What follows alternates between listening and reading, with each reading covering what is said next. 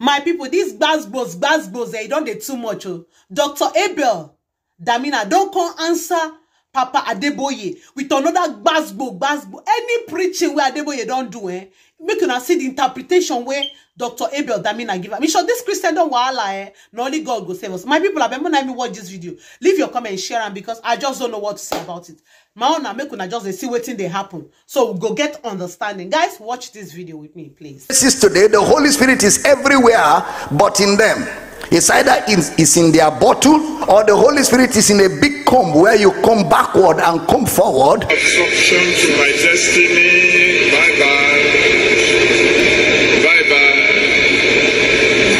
Bye bye. Or the Holy Spirit is in a big stick, big walking stick. I'm not going to lift it up for more than 2 minutes. Focus on it and pray your prayer thoughts. Go ahead.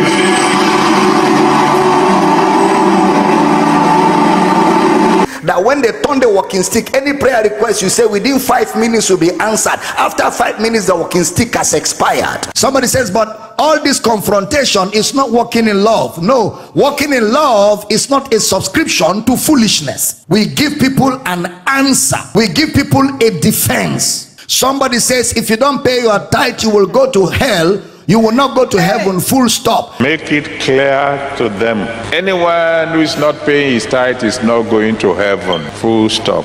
We say, no, sir. No, sir. No, sir. No, sir. The prerequisite for heaven is not tithe. Somebody says, well, my prayer is that you make heaven at last. Apart from all the blessings of salvation, the ultimate of it is to make heaven. Is to make heaven. Is to make heaven, and we shall make it. No, sir.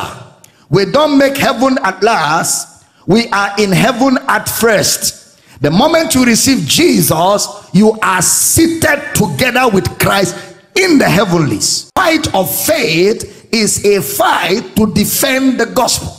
When somebody is misusing the Bible, abusing the Bible, you get out, confront him, and put the record straight. You are fighting the good fight of faith. You are defending the message. You are defending the fidelity of scripture. You are defending the rightly word of truth. Because once a scripture is misinterpreted, a truth is lost. And if you allow the misinterpretation of scripture, you deny people the power that is in the word of God. It must be properly, accurately divided. So in fighting the good fight of faith, we are defending the message. Somebody said, Dr. Damina, but why are you so full of combat? Why are you combative? I thought the gospel is supposed to be good news. Yeah, the gospel is good news, but the gospel is also an offense. It's good news, but it has an offense that it carries with it. And moreover, Brother Jude said, concerning the common salvation which was once delivered to the saint, he says you must contend earnestly. The word contend is the language of combat. We combat falsehood, we combat deception, we combat the message of fear and bondage that is preached to believers. We confront it, we expose the unfruitful works of darkness, and we ensure that that lie doesn't fly, so that men are not deprived the rights and privileges that the resurrection of Christ has done. That's why in teaching the Bible, we do what we call apologetics, a defense of the gospel. Brother Peter says, be ready to give every man that asketh thee an answer. 1 Peter chapter 3 verse 15. Look at it. But sanctify the Lord God in your hearts, and be ready always. That's why we're raising an army all over the blue marble planet, men and women that are tutored in the gospel, who will always be ready always to give an answer to every man. That word answer is the word defense, or the word apologia. That's where we get the word apologetics from. An answer to every man that asketh you a reason of the hope that is in you, with meekness and with fear. We give people an answer. We give people a defense. Somebody says, if you don't pay your tithe, you will go to hell. You will not go to heaven, full stop. We say, no, sir. No, sir. No, sir. No, sir. The prerequisite for heaven is not tithe. The prerequisite for heaven is Jesus. For God so loved the world that he gave his only begotten Son, that whosoever believes in him shall not perish, not whoever pays tithe. Moreover, tithe is not New Testament. Tithe is not New Testament. In the New Testament, we have generosity. We have generosity.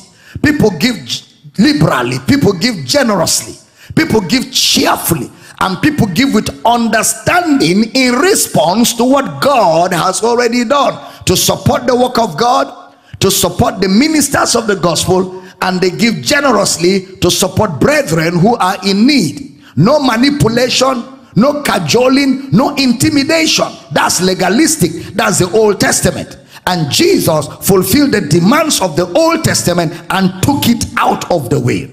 For full details on tithe and tithing, you can visit YouTube. Just type tithe and tithing Abel Damina. Is part 1 to 15. You can go there, watch the whole teaching, and get the full exegesis and come to a clear understanding. But we give a defense, we give a reason of the hope and answer to every man.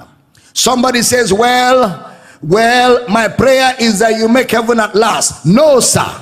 We don't make heaven at last. We are in heaven at first. The moment you receive Jesus, you are seated together with Christ in the heavenlies. Brother Paul says our citizenship is in heaven right now.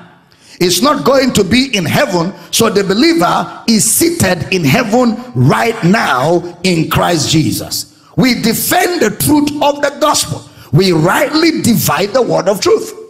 Somebody says, but all this confrontation is not walking in love. No, walking in love is not a subscription to foolishness. Because when it comes to the defense of the gospel, love means I love the Lord God first. So my love for God will translate to my love for you. All right? My love for God will translate to my love for you. Because I love God and I honor his word, I will rebuke you if you are mutilating the word of God. That is how to walk in love.